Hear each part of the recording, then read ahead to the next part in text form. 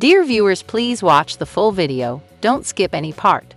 Your subscribe is very important to me. And have a nice day, thank you.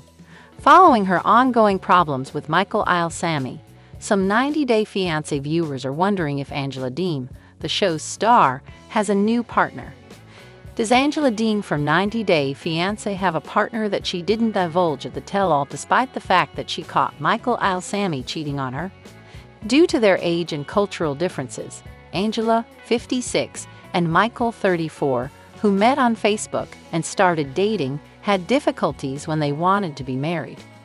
After getting married in Nigeria in January 2020, the pandemic caused Angela and Michael to remain apart on two different continents. While she awaited her husband's visa approval so that Michael could travel to America, Angela shed almost 100 pounds. Although Angela waited, her insecurities increased exponentially, causing her to argue with Michael every day. She had the opportunity to meet him in Nigeria at last, but she was preoccupied by Michael's Instagram page. Angela attempted to prevent Michael from creating a profile because she thought he was using it to communicate with women.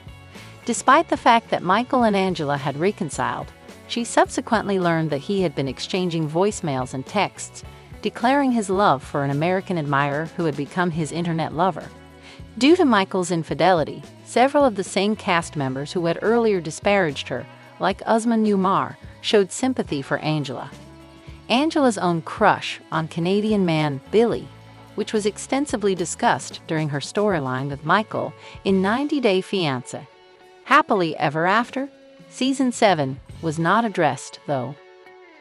In a September 2022 episode, Angela stated, "I've given nothing but loyalty to Michael for 5 years," adding, "But at this point, I had to do what I got to do for myself." Vasilios Bill Soteropoulos is a man that fans first became aware of on Angela's TikTok and Instagram. Billy, sometimes known as Billy, was a stripper in the 1980s known as the Thief of Hearts. By spreading the word about Billy's requirement for a life-saving kidney transplant, Angela hoped to assist Billy. She allegedly met Billy online when she intended to commission him to paint a portrait of Michael, but they struck up a deep enough bond that he called her Angel in front of her husband. Star of 90 Day Fiancé Michael was aware of Angela's crush on Billy. Billy said to Michael in a video call that she set up for them, "I adore your wife. She has a great heart, in my opinion. However, I don't have a thing for your wife."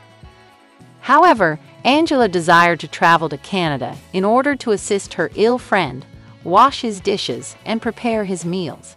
"You prioritized your marriage with Billy," Michael said to Angela.